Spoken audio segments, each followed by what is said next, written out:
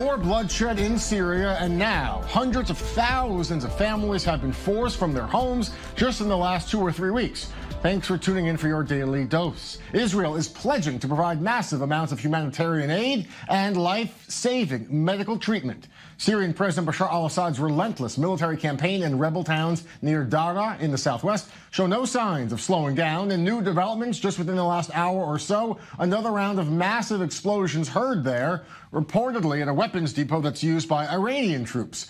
Meanwhile, Israeli army commanders, combat soldiers, medics, they have been working nonstop, often in the dead of night, to bring some critically wounded Syrian kids to safety.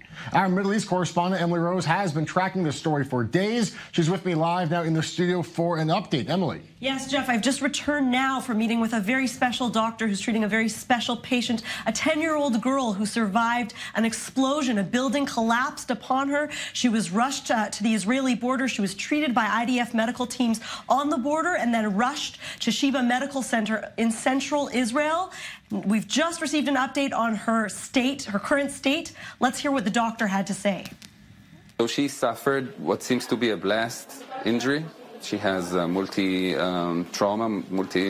systems that are involved. She has significant lung damage and significant brain injury. But she's progressing slowly but surely. She has a relatively good prognosis. We hope with the care that she's given here and with some rehabilitation, she would be able to return to a normal life as a child.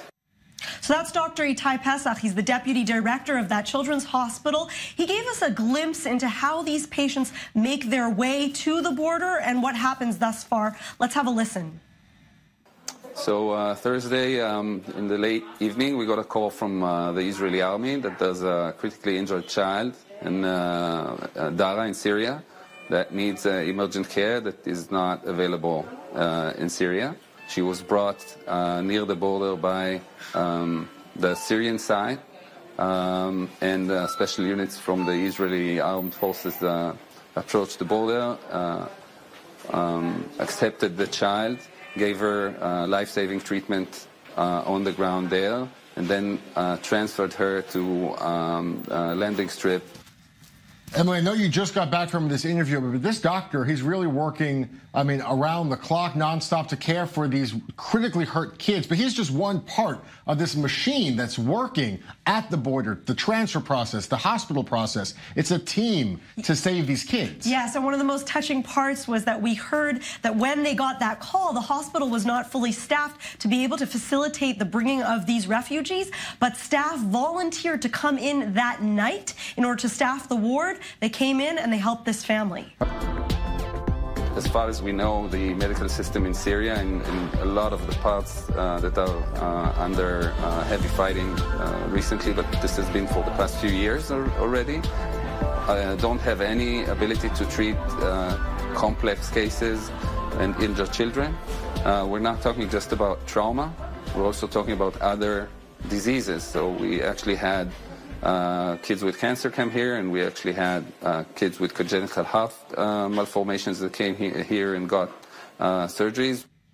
And back now with our Daily Dose exclusive, that sit-down interview that just wrapped up with our Middle East correspondent Emily Rose, speaking about the efforts to save some of these critically wounded Syrian children. This has been going on, the war, for many years. What's different now, the treatment that's going on now with Israeli doctors? Well, certainly these doctors are readying for an influx of those refugees. As we mentioned, they're flocking towards the border. By the thousands. By the thousands. And now we know that Israel has different groups that are working to take those refugees.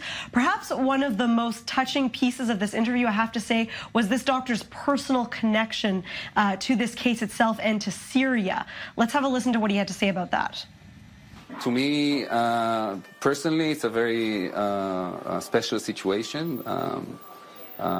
My dad died during the Yom Kippur War in the Golan Heights, fighting in Syria, and treating patients coming in for there, to me, feels as if I'm closing a circle and switching the relationship between the nations. Instead of being nations that fight each other, we are able to lend a hand to each other and support human beings where they are.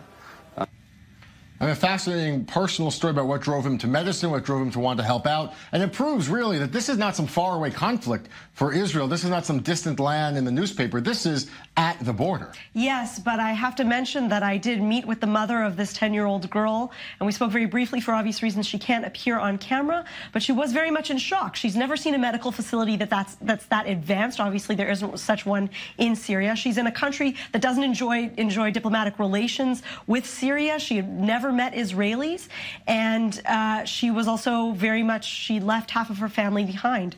So again, these countries are very close on the border-wise, but they're very, very far apart in terms of everything else. Life-saving efforts going on right now. Excellent work, Emily. Thank you so much.